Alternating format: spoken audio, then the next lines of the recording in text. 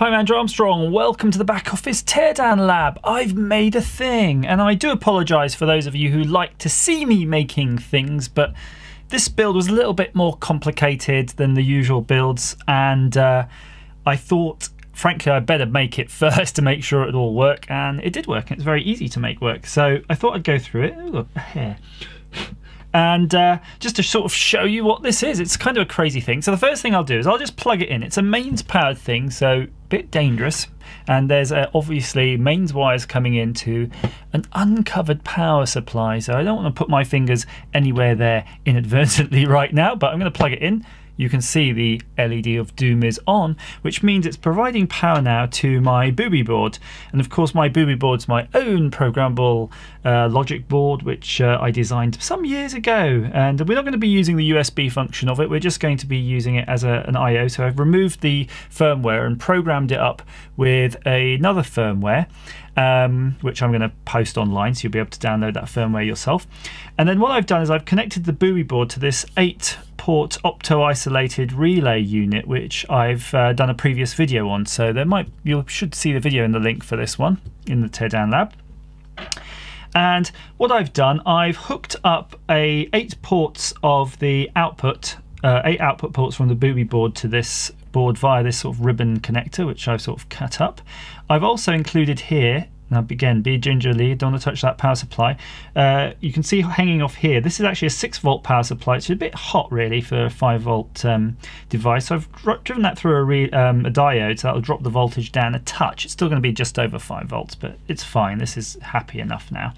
And then the ground is obviously coming off the Boobie board, so it's all referenced to the same electronic ground. You can see I've got a switch here, and it's quite a funky momentary sort of security lock type switch. And I've wired that in again to pin 1, and pin 1 is looking for a pull to ground to activate this board in the standard firmware. So you can see I've got a resistor here. I think it's about I don't know, 20k, 10k, 2k, something like that. It's just pulling it up to 5 volts. So it's just a simple pull up. So when you operate the switch, the Boobie board will see that switch and then go through its sequence. So this is its sequence. So I switch the switch, toggle, and I can let go, walk away at this point. You'll see the first LEDs come on the first relay, and then now the second. There's quite a delay because these are turning on arcade machine cabinets and they're waiting for most of the degauss cycle to sort of complete. So you can imagine it goes doom, doom. See, I preempted that one. So it goes nicely through its cycle, so you can have up to 8 arcade machines, 8 devices off this. And if I operate the key now while it's in mid-cycle, it won't do anything. It's ignoring me. I've set it so it just does not do anything mid-cycle, and that's it. And then of course you operate the key again, and it will go through the off cycle from the same direction, left to right. So you could, if you've got this yourself, you could actually change the firmware to do all sorts of things with this. Now if the key, it's actually designed so that even if the key is locked in an on position, yeah, it won't actually go into the off cycle until it's let go. So it's got a debounce routine on the actual key to make sure there's no bounce, but it's also got a I don't know what you want to call it, like a momentary latch. It's waiting for you to unlatch the key before it can proceed to a it's waiting it's waiting for you to let go of the key before it will go into a turning off cycle. But so you'll kind of get what I mean. If you've got this yourself and you turn the delays down, you'll be able to change the speed to see how this goes. So what that does mean though, if you've got like let's just say you had a big button that you wanted to put a latching switch, for example, and you had this on a latching switch, for example, it would work fine. It wouldn't just come on and then start going off again immediately because it saw the key was latched. It'd have to see it go off again. There's loads of ways and different types of switches you'd want to be able to use. So in this current firmware, I haven't actually programmed up the USB. I might get onto that some point because there's so many ways you might want to operate this. So you might want to use a latching switch, you might want to use a momentary switch, and define lots of things. You might want to be able to have an instant off. There's all sorts of combinations here. So I'll just let you know the combination here now is as if this was a button. Imagine you just had a button, you hit it, bang, it comes on. Goes through the on sequence, and when you're done you hit the button again, bang, and it will go into the off sequence. That's the standard thing.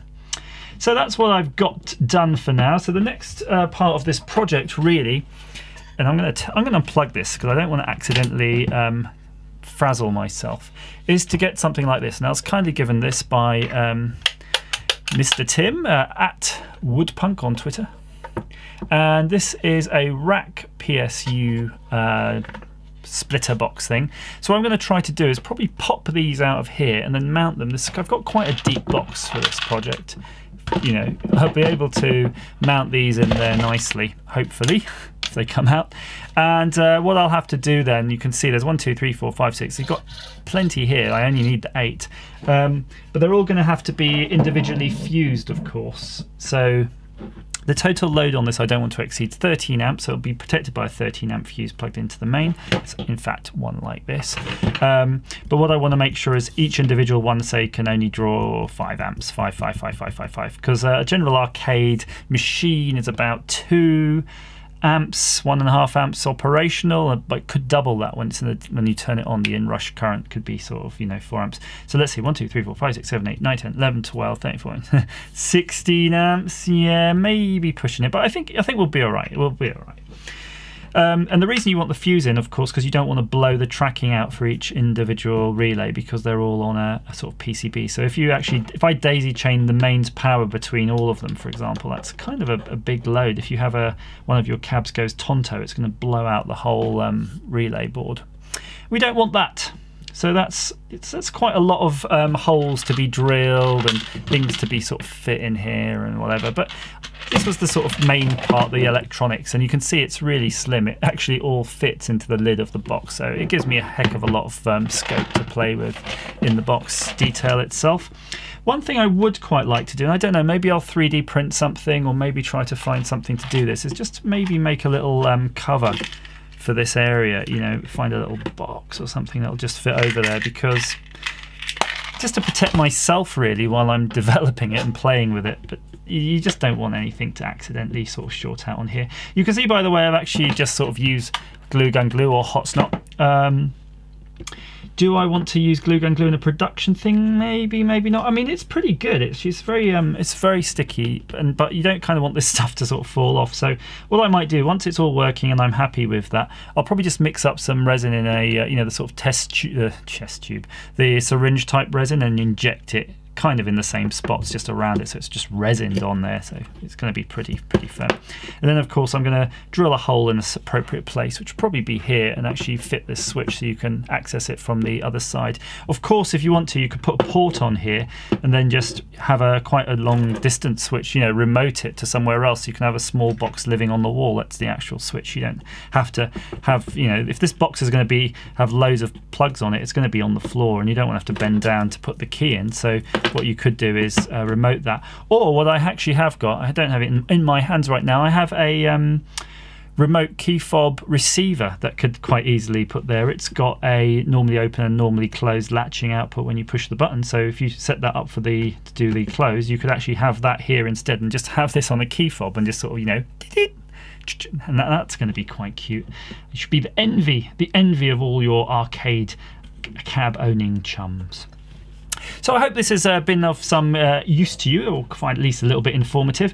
Please comment down below if you're interested in this whole thing, because I'm trying to decide whether I make a kit of it. I can put together a kit of parts, really sell these boards pre-programmed, let you know where to get these, or if there's enough interest, I can actually manufacture a proper daughter board and build the whole thing, make this an actual solid kind of production run device. So unless you comment down below, I won't know what your needs are. So please let me know. If you're interested in commercially getting on board with me, just ping me down below as well, or email me at my email address that you can find in my YouTube about page. So please click like and subscribe if you're that way inclined. Love you to comment. Come and chat to me on Twitter, and as ever, thanks for watching.